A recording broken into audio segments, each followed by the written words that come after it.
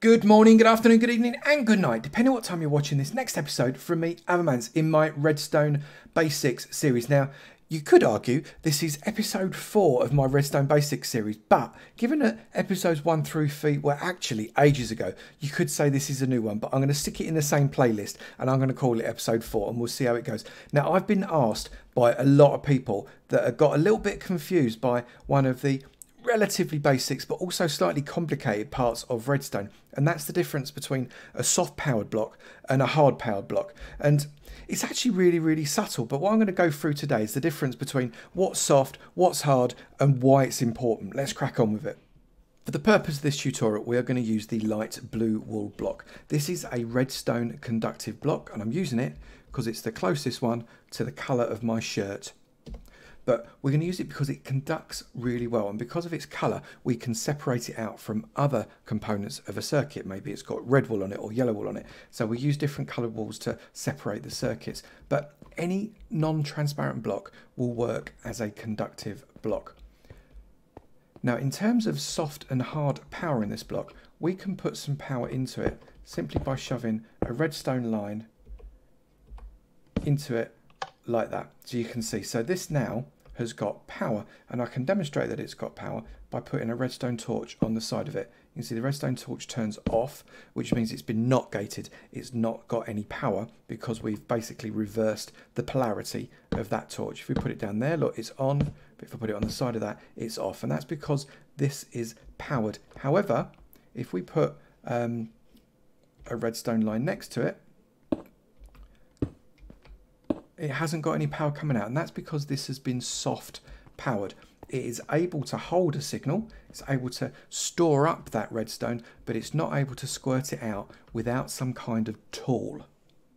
So the three most common tools for identifying a soft powered block, i.e. a block that's got power in it, are these three here. So the first is a redstone repeater. That will take whatever you've put into that soft power box. So if this was 15 away and it still had enough signal to get in here, this would repeat that signal and give a full strength signal out. That's a lot of use of the word signal. So turn on that lever, this is soft powered, the redstone repeater sucks out that power and gives enough to turn on that lamp. Now the comparator is slightly different in that it will listen to what's going on inside the block and it will suck out the power. However, it won't repeat the power, it won't amplify it back up to 15. It'll only basically it will let out what goes in the back of it. So that's got a signal strength of 13 going in the back. That means that will only go out for 13 blocks. The last one is a little bit different. It's the redstone torch. The redstone torch can recognize when there is power inside a soft charged block.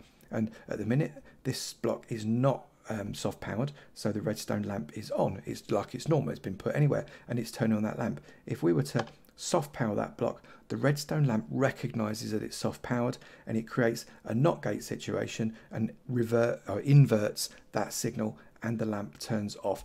They're the three most common uses of a soft powered block. But how can we hard power it? So let's go back to our soft powered block. You can see if we turn that on, that puts power into the block, but no power comes out the back. But we do know it is soft powered because it will turn that redstone torch off. So that's a soft power block. If we want to hard power it, we need a tool again. So we've got to use a similar tool that which we used to suck the power out. Let's shove a repeater on there, and all of a sudden we have got power coming out of it as well. And that means that there's all sorts of power coming in every single direction. So if we were to put redstone there, there's power coming out that side, redstone there, there's power coming out that side as well.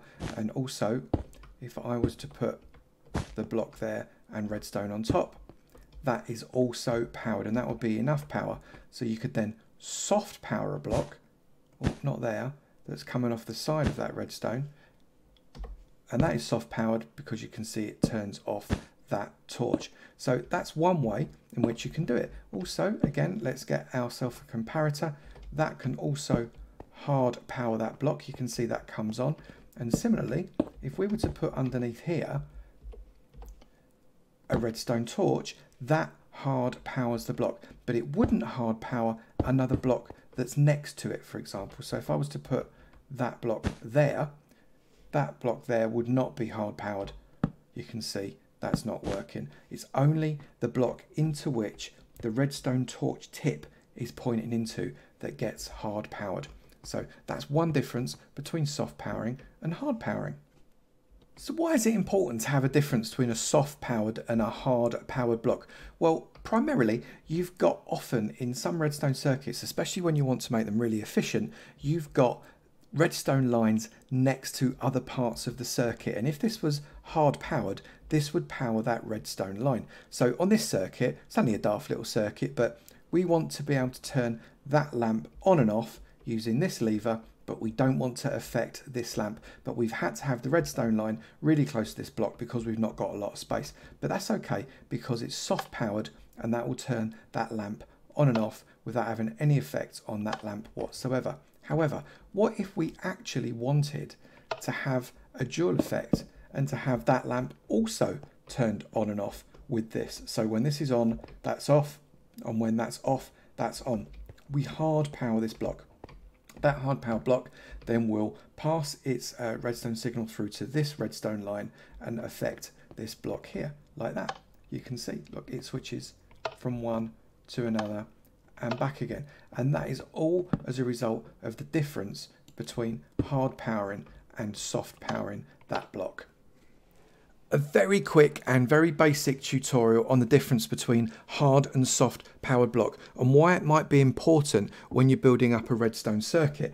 Now, if you want other sorts of little quickie tutorials on redstone, do let me know if you want me to cover some of the basic stuff down in the comments below. What is it you want to know about? If you've enjoyed this video, please do remember to slap that like button. It'd be great to know you've enjoyed it, and I will keep on making them. And also, if you've not done it already, please do hit that subscribe button. It'd be great to see you in my sub club, and I look forward to seeing you in another video. You take it easy now. Bye.